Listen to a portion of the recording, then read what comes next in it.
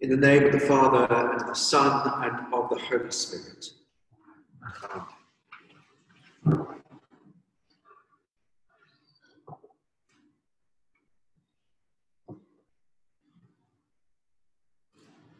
Mammon may refer to a Syrian god of wealth, or it may just be wealth itself. It doesn't matter really. We need to hate it, or him, or is it her? Hate it. That's what it says. No one can serve two masters, for either he will hate the one and love the other, or else he will hold on to the one and despise the other. Take your pick. Maybe there's a bit of Semitic rhetoric going on here. When it says elsewhere, Jacob I loved, but Esau I hated, I'm not sure it means literally that God hated Esau.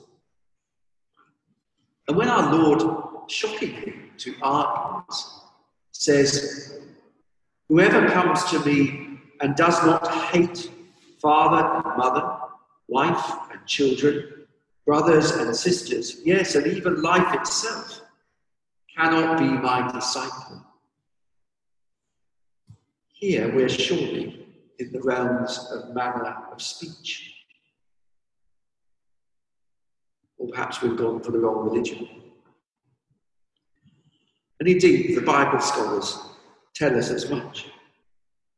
It's a way of saying, a graphic way of saying, that our love for God must come first. Or perhaps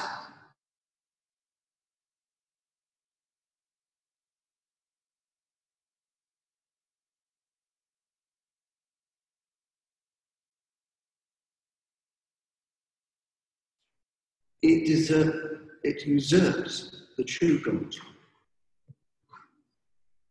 So we must love our children as children, not as gods. We must treat mammon not as a god to be worshipped and to be the goal of our lives, but secondary. Lovely, maybe. As lovely as the lilies of the field, but not to be sought in itself and for itself. Wealth, money, food, drink, clothes, may be a beautiful servant, but it is a dangerous and tyrannical master. Perhaps that's why our Lord didn't trust his disciples as individuals to control money, but insisted they share a common purse, a discipline that continued into the early church in Jerusalem and continues, of course, in religious monastic communities today. The one who was entrusted with the purse strings for our Lord's band of disciples was significantly, perhaps, the one who was snared, fell, Judas. The Sermon on the Mount has nothing on the dangers of sex, but everything on the danger of personal wealth. At the very least, he is arguing us, perhaps shocking us, into being aware of it. We're being challenged to answer the question, what are you looking for in life? For the Gentiles, the nations, the Roman and other empires, he says they are looking for wealth, food, drink, clothes. These are the things that matter to people. It's what they pursue. But you, he says to his disciples, you must look elsewhere. Seek first the kingdom of God and his righteousness, and you can have the food and the drink and the clothes as well. But the things of God, the rule of God, the justice of God, must come first. One man who lived this out was the missionary bishop of Melanesia, John Coleridge Patterson, who is commemorated in the church's calendar today. Patterson was a pioneering evangelist. He learned 24 of the 96 languages of Melanesia in order to share the faith with them. He travelled amongst them tirelessly. He was known for the warmth of his personality and his lack of episcopal pomp. A fellow missionary, a Presbyterian, described him as a man of the most lovely Christian character and singular devotedness. He was known for his fresh attitude to missionary work, questioning the Victorian assumptions of cultural assimilation. He loved and valued indigenous cultures, generations before it became fashionable to do so, and when they were usually condemned by European missionaries. He wrote, "I have for years thought that we seek in our missions a great deal too much to make English Christians of our converts.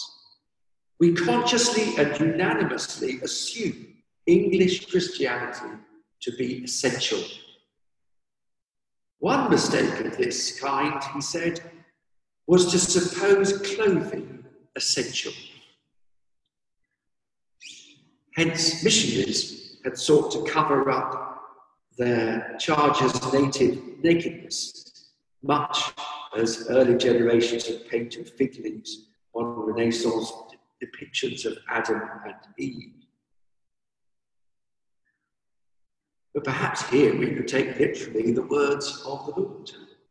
Why take thought for raiment?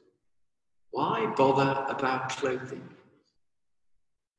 Bishop Patterson might have quoted it.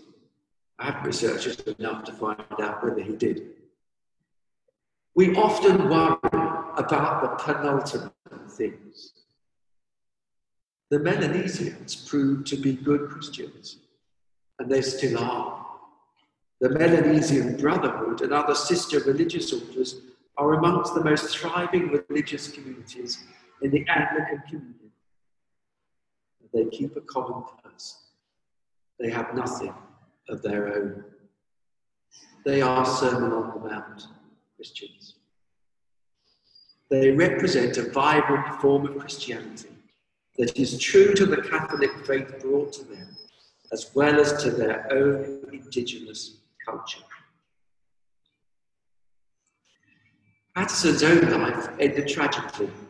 On this day, in 1871, he and two companions were killed when they landed on Nukapu Island, Patterson being clubbed to death, the others killed with arrows. It was probably a revenge killing after a group of men and boys from the island had been kidnapped and taken into slavery. His death, tragic though it was, led to his greater fame as a martyr back here and caused such a stir that the cause of Aboriginals was much promoted. The abolition of slavery in those parts hastened by British action. Patterson was as riveted by the message of the Sermon on the Mount as the first hearers were. They too, many of them, gave their lives in the cause of the kingdom that they had been taught to seek above all things. They too, like Bishop Patterson, knew they were the blessed ones, blessed precisely because they did not seek riches or material prosperity, but had a greater vision, a life-giving one, a vision that they could see could transform the world. And in some places, that vision is continuing to do precisely that.